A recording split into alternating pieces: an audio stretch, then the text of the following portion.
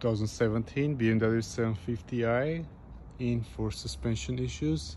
The complaint is the car doesn't raise up sometimes all the way, or it leans towards one way after it's been sitting for a little while.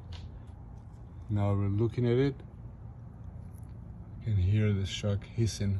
Right rear shock has a hole, the air spring, and it's coming down. And also those codes for the right rear air